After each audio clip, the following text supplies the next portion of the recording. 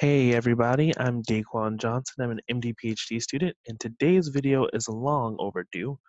I was asked a while ago about how do you decide on what is the best MD PhD program for you.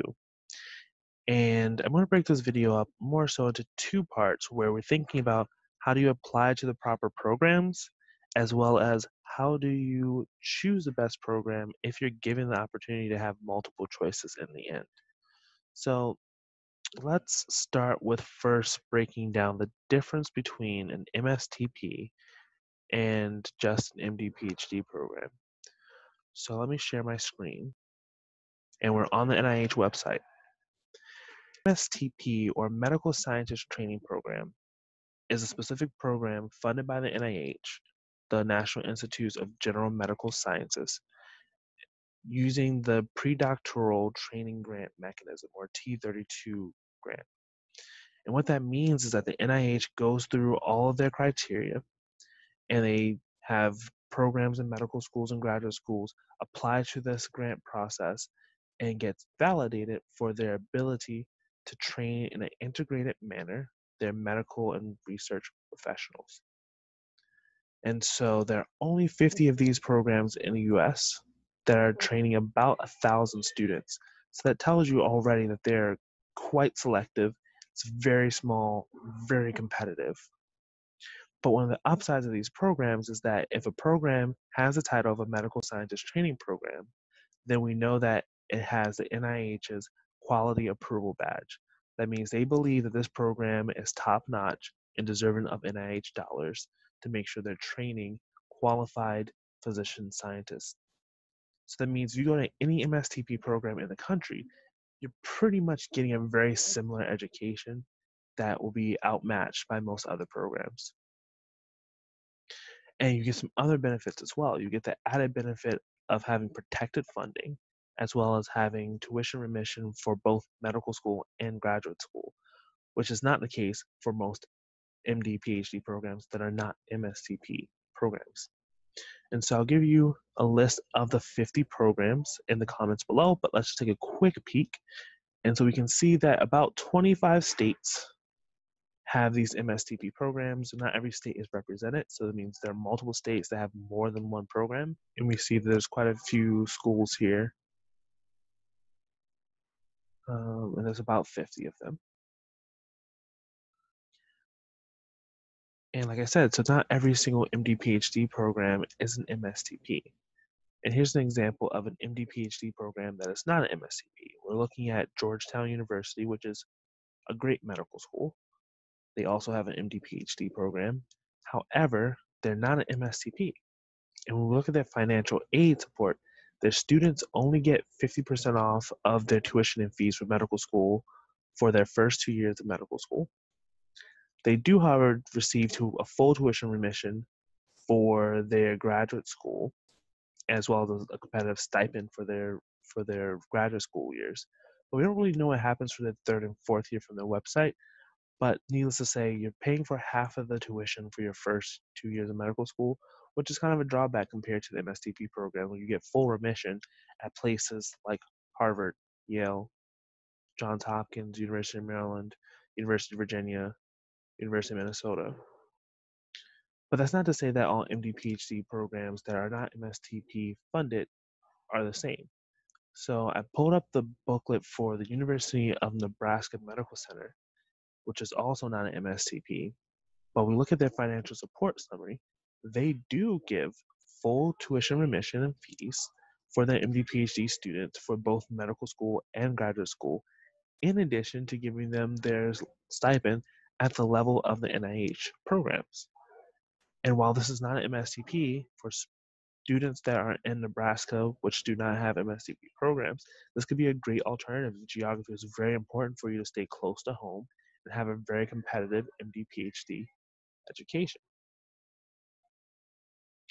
So that's one of the things I want to show you. So the first thing you need to decide as an applicant and trying to decide if programs are good for you are, am I going to apply only to MSTP programs, or am I going to open my umbrella and open my vision to more MD PhD programs that may not have the NIH stamp of approval, but are working on it?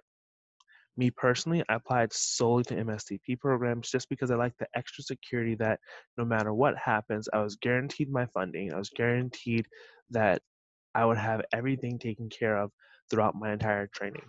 That was my goal, and that's what I applied for. The second thing you want to make sure now is that if you're deciding between MSTP and MD PhD programs, are do your scores match up?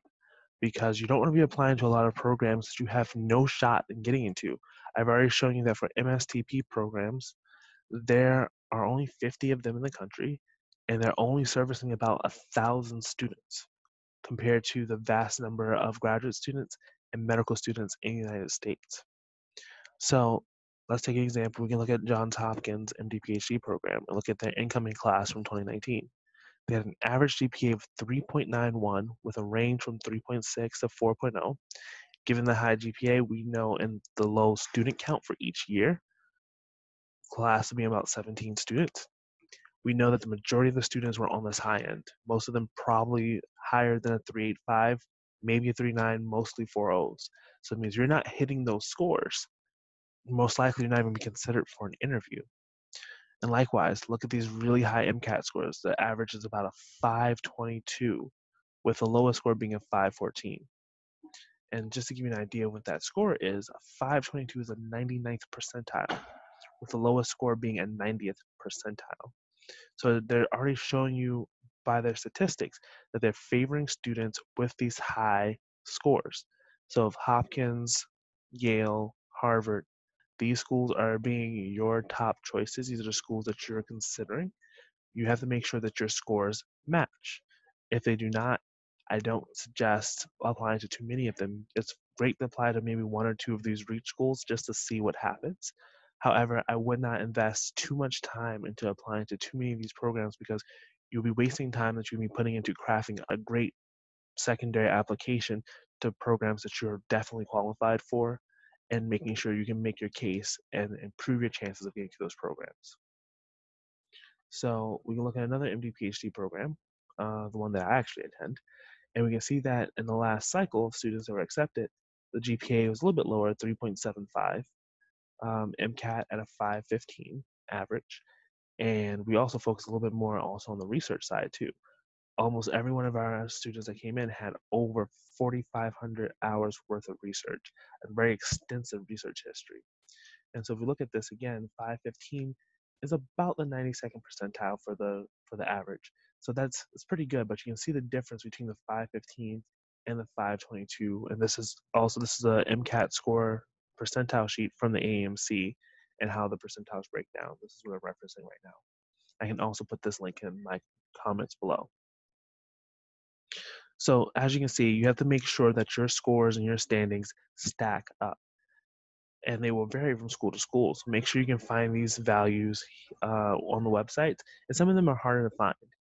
So I would just take some time, scroll through all of these programs, look and see if you can find those statistics, see whether or not you stack up to them. The next thing you want to start looking at is making a list of your non-negotiables. Your non-negotiables will be different for every single person. This will be whether or not geography is important for you, whether or not you want to be close to home, close to family, or your geography is important because you're married or you have a spouse or a significant other that cannot move as much and their company only exists in a few states. And so those schools are probably going to take priority for your attention. Or maybe you have kids and you want to make sure that the public school system there is good enough to make sure your kids get a very good education while you're in your program. Or you want to make sure that you have hobbies that are very much weather dependent. You might like skiing and snowboarding, and not every state in the United States allows you to do that. So these are the list of non-negotiables that are important to you that you need to make and see how all of those overlap with the schools you want to apply for. This would probably make your application list probably less than 15 schools. And for me, that was great because I applied realistically really to 5 schools very seriously. And for me, that was good because it means it gave me a lot of time to really think about and really craft versus rushing like many of my classmates who applied to 25 plus schools just to make sure they can shotgun it and hopefully get into one program. I just made sure that I did more quality over quantity. The schools that I really considered by doing the same process, considering which schools I would realistically attend and enjoy attending, I made sure that I crafted the best possible application to put my best foot forward. And when I interviewed, I showed that same level of effort to make sure that they knew that I was very serious about their program. I'm not just shotgunning and hoping to get in somewhere, but I really thought about how the school and me would mix very well and make sure that my commitment would stay there. And so that was the thought process for pre-interview for the application process. There's also things to think about, the fact that it costs money to apply to these programs. If you get interviews to all these programs, you have to pay for travel. You have to, if you're still a student, you'll be away from classes quite a bit. So you want to start making sure that if that's something you're willing to take on, if you're willing to go anywhere, then by all means apply to 25 plus programs or 30 plus programs, because statistically, the more programs you apply to, the more likely you are to get in. However, I still think that sometimes after a certain amount of time, you're trying to return all those secondaries, it gets very difficult to make sure the quality stays consistent as you're starting to do more high volume applications. So in the post-interview phase, hopefully while you're being interviewed, you were interviewing the programs as well. What do I mean by that? So it means as you're being interviewed, that you're taking inventory and you're thinking about how different encounters made you feel. This will be super important because you want to make sure that you're going to a program, going to a location where you feel respected, you feel safe, and you feel like you will enjoy it. Because 8 years is a long time to be somewhere that you do not enjoy. So you want to make sure you enjoy the people, you enjoy the culture, you enjoy the nuances that are there. Because if you don't, it will make it a very tough 8 years. And so what that means is that you're looking to make sure that you're trying to get the school not on the best behavior. Because of course, once you get accepted, they will have a second visit. But the second visit is the worst time to make your full decision, because now the school's on their best behavior. They're pulling out all the bells and whistles. They're whining and dining you, making sure they can convince you to come to their school. But you want to make sure you're seeing them both on their a little bit more offensive game compared to the defensive game. I got some really great advice from one of the previous directors, not previous, but one of the current directors of a different program, where he told me to, at the end of every interview, I create a table. I write down the name of the institution. I write down how I felt going into the interview, how I felt during the interview, and what are my thoughts afterwards. Everything that I felt in terms of, did I represent myself very well? Did I feel like I really meshed well with the students? Did the faculty members kind of match my interests in science? And all those different things, making sure I culminated all of those ideas and all of those feelings that I felt, because I'll have to make that decision months later. And so having that documented somewhere where you can have a direct comparison is super important. And I guess since I'm not using my screen no more, I'm going to stop sharing my screen. So finishing this up, you want to make sure you have those direct comparisons from your interviews, so that you have a more directed path as you're going into your second visits.